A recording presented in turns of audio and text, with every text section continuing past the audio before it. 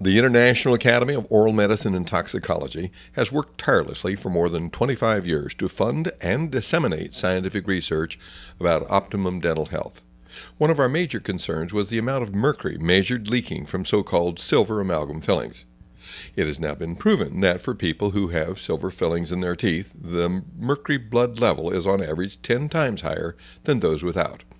The EPA recently determined that 1 out of 6 babies born in the U.S. have sufficient mercury in their umbilical cord blood as to suffer brain damage and loss of IQ, thus costing the nation billions of dollars in lost productivity and remedial education.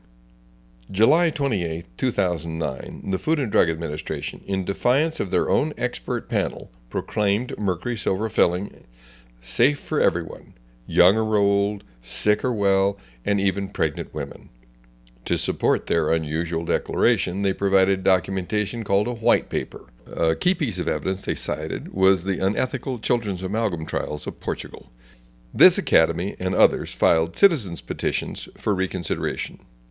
In addition to numerous conflicts of interest and violations of rules laid down by Congress, we cited 27 factual errors in their white paper's justification in a 47-page petition for reconsideration, citing over 95 recent scientific articles, including a more detailed analysis of the children's trial that found mercury-related pathophysiology from amalgam fillings. In an unprecedented response and transparency from the incoming administration, the FDA granted our petition and set December 14th through the 15th, 2010, as the date for the expert panel to hear oral presentations from this academy and other petitioners, and also public comment. Many nations have recommended that dentistry abandon the use of this 200-year-old filling material. Research focused on female reproductive health has confirmed a 40% loss of fertility for dental assistants who handle this kind of filling, a point that was given no weight whatsoever in the FDA's proclamation of safety. The advocates for continued use of mercury silver fillings have not addressed any of the recent research linking mercury exposure to a whole host of neurological disorders, but instead raised 2 points. One, they claim that although exposure to mercury from such fillings can be measured, that fact alone does not prove that mercury has caused any specific named disorder. Second, they claim that modern restorative materials are more costly, and thus poor people would be forced to go without dental care, especially children. Their first point is actually a legal argument and has no purpose in issues dealing with the public health.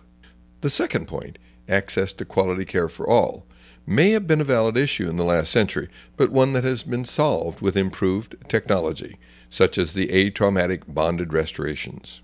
The current federal law requires the FDA to have definitive proof of safety provided by the manufacturers for any substance that is implanted in a natural or man-made body cavity intended to remain more than 30 days.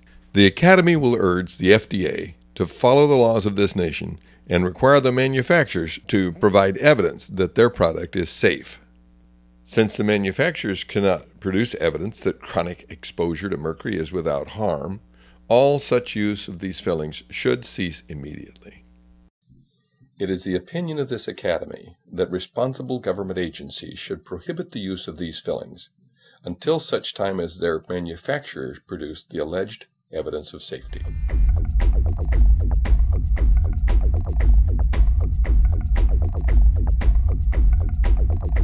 Show me the science.